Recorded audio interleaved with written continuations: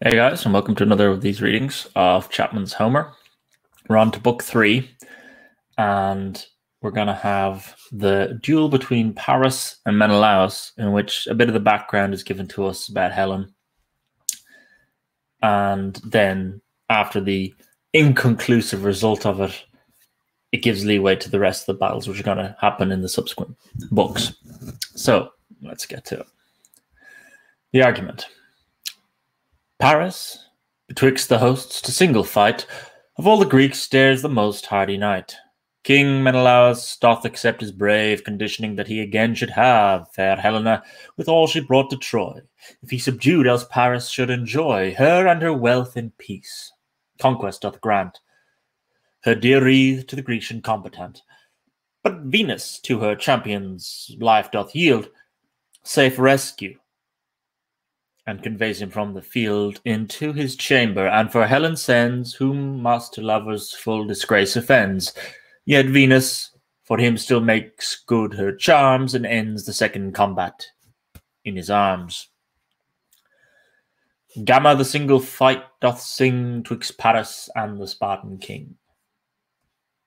When every least commander's well best soldiers had obeyed, and both the hosts were ranged for fight, the Trojans were afraid. The Greeks with noises crying out and coming rudely on, at all parts like the cranes that fill with harsh confusion. Of brutish clangs in all the air, in ridiculous war, eschewing and unsuffered storms shot from the winter's star, visit the ocean and confer the pygmy soldier's death. The Greeks charged silent, and like men bestowed their thrifty breath. In strength of far resounding blows, still entertaining care of either's rescue, when their strength did their engagement stare. And as upon a hill's steep tops the south wind pours a cloud, the shepherds thankless, but by thieves that love the night aloud, a darkness letting down that blides the stones, cast off men's eyes. Such darkness from the Greeks' swift feet made all of dust did rise. But here stern conflict mixed both strengths, for Paris stepped before the Trojan host.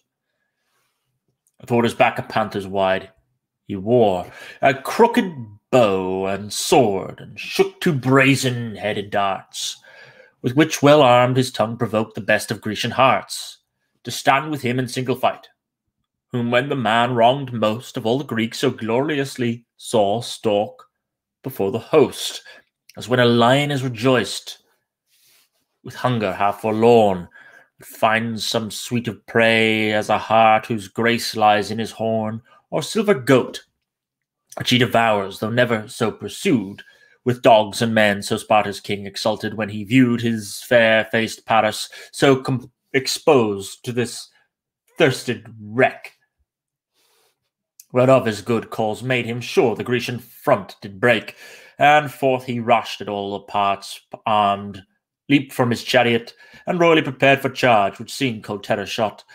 The heart of Paris, who retired as headlong from the king, as in him he had shunned his death. And as a hilly spring presents a serpent to a man, full underneath his feet, her blue neck swollen with poison, raised and her sting out to greet his heedless entry. Suddenly his walk he altereth, starts back amazed, is shook with fear, and looks as pale as death. So Menelaus Paris scared, so that divine-faced foe shrunk in his beauties, which beheld by Hector he let go. This bitter check at him, accursed made, but in beauty's scorn, impostor woman's man. O heaven, that thou hadst ne'er been born, or being so manless never lived to bear a man's noblest state, the nuptial honour, which I wish, because it were a fate much better for thee than this shame this spectacle doth make. A man a monster. Hark, how loud the Grecians laugh, who did take their fare from a continent of parts as fair a rape, though matched of nature like their queen, no soul and empty shape takes up thy being, yet how spite to every shade of good fills it with ill. For as thou art, thou couldst collect a brood of others like thee, and far hence fetch ill enough to us, even to thy father. All these friends make those foes mock them thus. In thee for whose ridiculous sake so seriously they lay, all Greeks in faith upon their necks, O wretch, not dare to stay. Weak Menelaus, but 'twas well, for in him thou hadst tried what strength lost beauty can infuse, and with the more grief died. To feel thou robb'st a worthier man, to wrong a soldier's right, your harp's sweet touch, curled locks, fine shapes, and gifts so exquisite, given thee by Venus, would have done your fine dames little good when blood and dust had ruffled them, and had as little stood. Thyself instead, but what thy care of all these in these fly, we should inflict on thee ourselves infectious cowardice. In thee terrified our host, for which thou wilt deserved a coat of tombstone, not of steel, in which for form thou servest. To this thus Paris spake, for form that might inhabit heaven. Hector, because thy sharp reproof is out of justice given, I take it well, but through thy heart, inured to these affrights, cuts through them as an axe through oak. That more rust more excites the workman's faculty, whose art can make the edge so far. Yet I, less practised than thyself in these extremes of war, may well be pardoned, though less blood and bold. In these your worth exceeds, in others mine. Nor is my mind of less force to the deeds required in war, because my form and flows and gifts of peace, and approach not, therefore, the kind of gifts of golden Cyprides. All heaven's gifts have their worthy price, as little to be scorned, as to be won with strength, wealth, state, with which to be adorned. Some men would change state, wealth, or strength, but if your martial heart wish me to make it my challenge good, and hold it such a part of shame to give it over thus, 'cause all the rest arrest, and twixt both hosts let Spartan king and me perform our best. For Helen with the wealth she brought, and he that overcomes proves superior in any way, in all our equal dooms. Let him enjoy her utmost wealth, keep her or take her home. The rest strike leagues of endless date, and hearty friends become. You dwelling safely in glebe Troy. The Greeks retire their force. Tachia, that breeds fairest dames, and Argos fairest horse. He said, and his immenseful words did Hector highly please, who rushed betwixt those fighting hosts, and made the Trojans cease. By holding up in midst his lance, the Grecians noted not the signal he for parley used, but at him fiercely shot, hurled stones, and still were levelling darts. At last the king of men, great Agamemnon, cried aloud, Argives for shame contain, youths of Achaia shoot no more, the fair-helmed Hector shows. As he desired to treat thus, this said, all ceased from blows. And Hector spake to both the hosts, Trojan and hardy Greeks. Hear now, what he thinks stirred these wars, for their cessation seeks. He bids us all, and you disarm, that he alone may fight with Menelaus for us all, for Helen and her right, with all the dower she brought to Troy, and he that wins the day, or is in all the art of arms superior in any way, the queen and all her sorts of wealth, let him at will enjoy. The rest strike truce, and let love seal from leagues twixt Greece and Troy.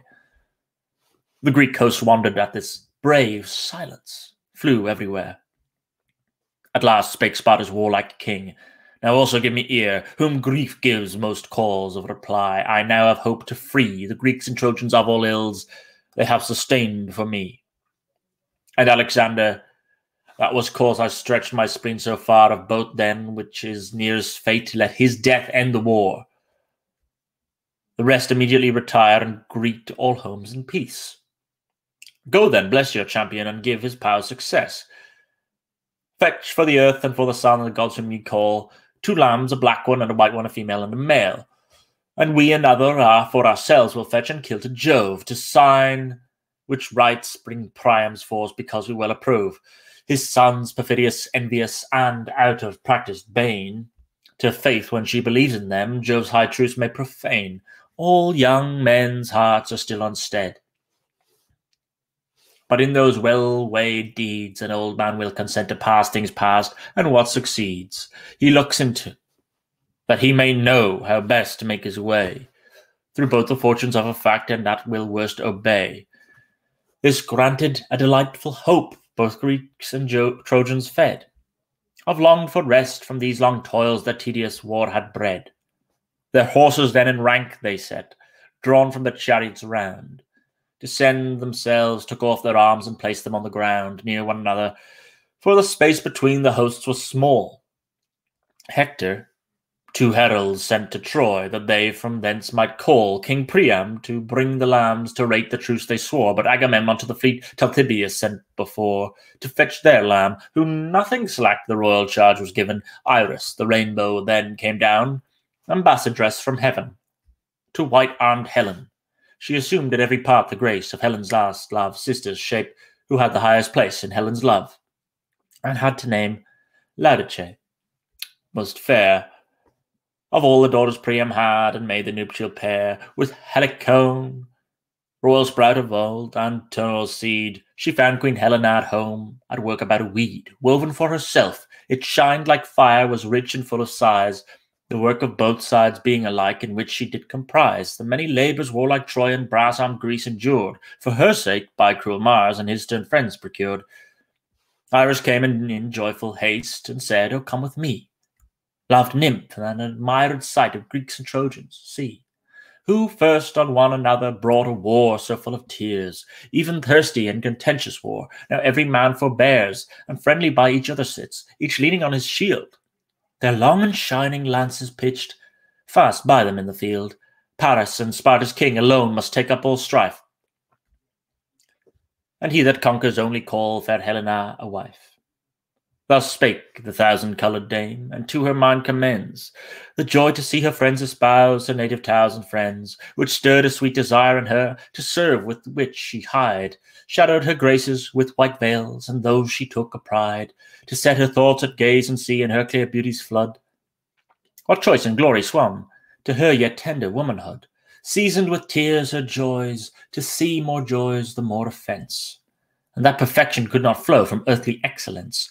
Thus went she forth, and took with her woman most of name, Aethra, Pythias' lovely birth, and Clymene, whom fame hath for her fair eyes memorized. They reached the Scaean towers, where Priam sat to see the fight with all his counsellors, Panthus, Lampus, Clytius, and stout Hecataeon, Thermutus, wise Antenor, and profound Ucalagion.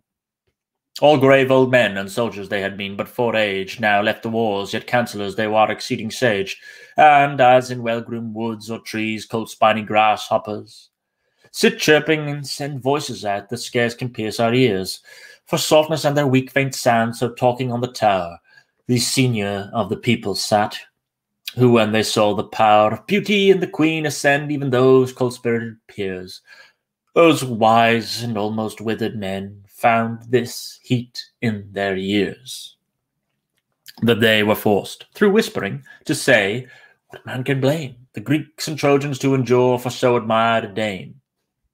So many miseries and so long, and her sweet countenance shine, looks like the goddesses, and yet though never so divine.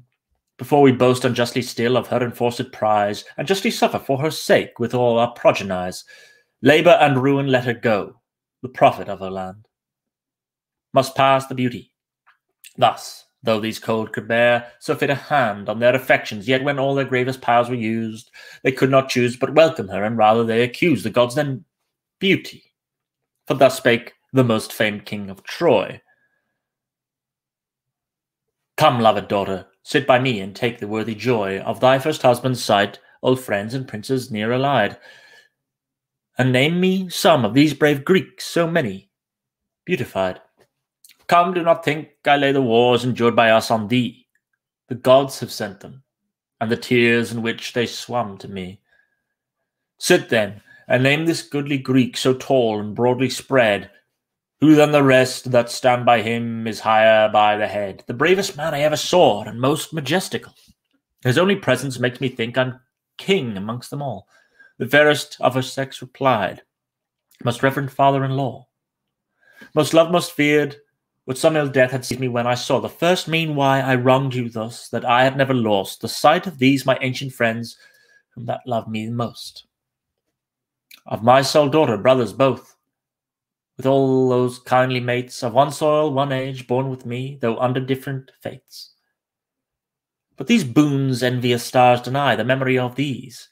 In sorrow pines those beauties now, then that did too much please, nor satisfy They your demand, to which I thus reply, that's Agamemnon, Atreus' son, in empery, a king whom double royalty doth crown, being great and good, and one that was my brother-in-law, when I contained my blood.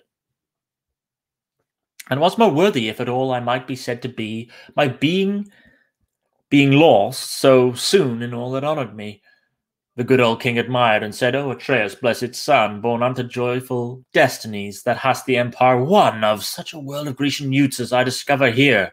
I once marched into Phrygia, that many vines doth bear, where many Phrygians I beheld well skilled in use of horse, that those two of men, like two gods, or the commanded force, Atreus and great Mygdonus, who on the Sangarius sands sat down their tents, with whom myself and my assistant bands was numbered as a man and chief. The cause of war was then the Amazon dames, that in their facts affected to be men, and all there was a mighty power which yet did never rise, to equal these Achaean youths that have the sable eyes. Then seeing Ulysses next, he said, Love daughter, what is he that lower than the great Atreus' son seemed by the head to me, yet in his shoulders and big breast presents a broader show, his armour lies upon the earth, he up and down doth go, to see his soldiers keep their ranks, and ready to have their arms, if in this truce they should be tried by any false alarms. Much like a well-grown bellwether or feltred ram he shows, that walks before a wealthy flock of fair white fleeced ewes. High Jove and leader's fairest seed to Priam thus replies. This is the old Laertes' son Ulysses, called the Wise, who, though unfruitful Ithaca hath made his nursing seat, yet knows he every sort of sleight, and is in counsel great. The wise Antenor answered her, 'Tis true, renowned dame, sometimes past wise Ithacus to Troy a legate came, with Menelaus for your cause, to whom I gave receipt as guests and welcome to my house with all the love I might. I learnt the wisdom of their soil and humours of their blood, for when the Trojan council met, and these together stood, by heights of his broad shoulders had Atreides eminence, yet set Ulysses did exceed, and bred more reverence. And when their counsels and their words they wove in one, the speech of Atreus' son was passing loud, small fast, yet did not reach to much, being naturally born laconical, nor would his humour lie for anything, or was like t'other old. But when the prudent Ithacus did to his counsels rise, he stood a little still, and fixed upon the earth his eyes, his sceptre moving neither way, but held it formally, like one that vainly doth affect of wrathful quality, and frantic rashly judging him, you would have said he was, but when out of his ample breast he gave a great voice pass, and words that flew about our ears like drifts of winter's snow, none thenceforth might contend with him, though naught admired for show. The third man aged Priam marked was Ajax Telamon, of whom he asked, What lord is that, so large a limb and bone, so raised in height, that to his breast I see there reached none? To him the goddess of her sex, the large-veiled Helen, said, That lord is Ajax Telamon, a bulwark in their aid. And the other side stands Idomen, on Crete, of most command, and round about his royal sides his Cretan captains stand. Oft hath the warlike Spartan king given hospitable due to him within our Lassian court, and all his retinue. And now the other archive dukes I generally discern, all which I know, and all their names could make thee quickly learn. 2 princes of the people yet I nowhere can behold, Castor the skilful knight on horse, and Pollux uncontrolled. For all stand fights, and force of hand, both out of birth and bred, my natural brothers. Either here they have not followed from lovely Sparta, or arrived within the sea-borne fleet, in fear of infamy from me in broad fields shame to meet. Nor so, for holy Tellus' womb enclosed those worthy men in Sparta, their beloved soil. The voiceful heralds then, the firm agreement of the gods, though all the city ring, 2 lambs and spirit for refreshing wine and fruit fert they bring. Within a goatskin bottle closed, Idaeus also brought a massy glittering bowl and cups, that all of gold were wrought. Bearing to the king, they cried, Son of Laomedon. Rise for the well-rowed peers of Troy and brass-armed Greeks in one. Stand to thee descend the field, that they firm vows may make. For Paris and the Spartan king must fight for Helen's sake, with long-armed lances, and the man that proves victorious, the woman and the well she brought, shall follow to his house. The rest knit friendship and firm leagues, we safe in Troy shall dwell, in Argos and Achaia, they that do in dames excel. He said, and Priam's aged joints with chilled fear did shake. Yet instantly he bade his men his chariot ready make, which soon they did, and he ascends. He takes the reins and guides, Antenor calls, whom instantly mounts to his royal side, and through the Scian ports to field the swift-foot horse they drive. And when they them of Troy and Greece of aged lords arrive, from horse and Troy's well-feeding soil twixt both the hosts they go. When straight uprose the king of men, uprose Ulysses too. The heralds in their rigid coats repeat as was the guise, the true vows of the Greeks and gods, term theirs, since made there before their eyes. Then in a cup of gold they mix the wine that each side brings, and next pour water on the hands of both the king of kings. Which done, Atrides drew his knife that evermore he put, within the large sheath of his sword, with which away he cut the wool from both fronts of the lambs, which as a rite in use, of execration to their heads, that break the plighted truce. The heralds of both hosts did give the peers of both, and then with hands and voice advanced to heaven, thus prayed the king of men. O Jove, that Ida dost protect, and hast the titles won, most glorious, most invincible, and thou all-seeing sun, all-hearing, all-comforting, floods earth and powers beneath, that all the perjuries of men chastising after death, by witnesses and see perform the hearty vows we make, if Alexander shall the life of Menelaus take. He shall from henceforth Helena with all her wealth retain, and we will to our household gods hoist sail and home again. If by my honoured brother's hand be Alexander slain, the Trojans then shall his forced queen with all their wealth restore, and pay convenient fine to us 8 hours for evermore. Priam and his sons deny the pay thus agreed, when Alexander shall be slain, or that perfidious deed, and for the fine will I fight here, that dearly they repay. By death and ruin that amends, the falsehood keeps away. This said, the throats of both lambs cut with his royal knife. He laid them panting on the earth, till quite deprived of life.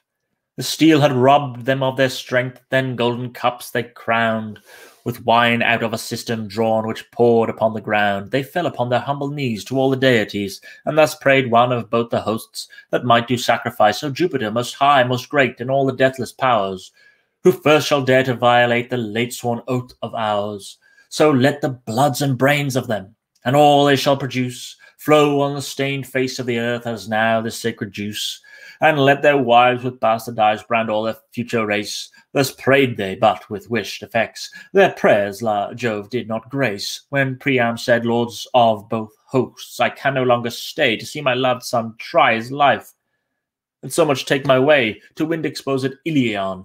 Jove yet in heaven's high states know only which of these must now pay tribute to the fates. Thus, putting in his coach the lambs, he mounts and reins his horse, Antenor to him and to Troy both their speedy course. Then Hector, Priam's martial son, stepped forth and met the ground, with wise Ulysses, where he bows of combat most resound, which done into a helm they put 2 lots, and let them know which of the combatants should first his brass-piled javelin throw.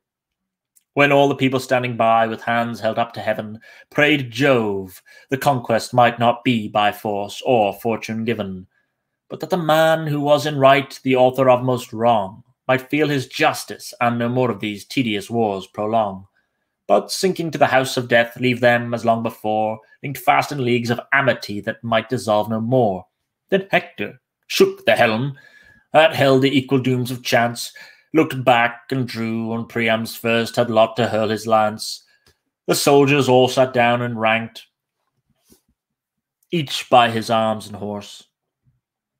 That then they lay down and cooled their hoofs, and noth allotted course bids fair-haired Helen husband's arms, who first makes fast his greaves, with silver buckles to his legs, then on his breast receives the curates that Lycaon wore, his brother, but made fit For his fair body next his sword he tuck and fastened it. All damasked underneath his arm his shield, and grave and great his shoulders wore, and on his head his glorious helm he set, topped with a plume of horse's hair that horribly did chance, and seemed to threaten as he moved. At last he takes his lance, exceedingly big and full of weight, which he with ease could use, in like sort spot his warlike king himself his arms endues. Thus armed at either army both, they both stood bravely in, possessing both hosts. With amaze they came so chin to chin, and in such horrible aspects each other did salute. A fair large field was made for them, their wraths for hugeness mute, and mutual made them mutually at either shake their darts before they threw. Then Paris first with his long javelin parts, it smote the treatises orby targe, but ran not through the brass, for in it arming well the shield the head reflected was. Then did the second combatant apply him to his spear, which ere he threw, he thus besought almighty Jupiter, O Jove, vouchsafe me now of revenge, and that my enemy, for doing wrong so undeserved, may pay deserved lie. The pains he forfeited, and let these hands inflict those pains, by conquering dead, on him whom life complains. Any now, or any one, of all the brute of men, to live hereafter may with fear from all offence abstain. Much more from all those such foul offence to him that was his host, and entertained him as the man whom he affected most. This said, he shook and threw his lance, which struck through Paris' shield, and, with the strength he gave to it, it made the currents yield. His coat of mail his breast, and all and drove his entrails in, and that low region where the girts in three small parts begin, yet he in bowing to his breast prevented sable death. This taint he followed with his sword drawn from a silver sheath, which lifting high he struck his helm, full where his plume did stand, on which it piecemeal brake, and fell from his unhappy hand.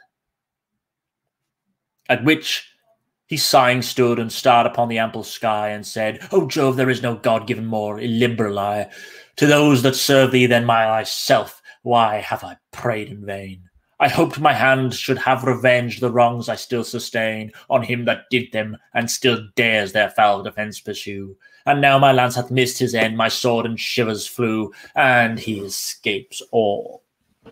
With this again he rushed upon his guest, and caught him by the horsehair plume that dangled on his crest, with thought to drag him to the Greeks, which he had surely done, and so besides the victory had wondrous glory won, because the needle-painted lance, with which his helm was tied beneath his chin, and so about his dainty throat implied, had strangled him, but that in time the Cyprian seed of Jove did break the string, with which was lind that which the needle wove, and was the tough thong of a steer, and so the victor's palm was for the full of man-at-arms, only an empty helm.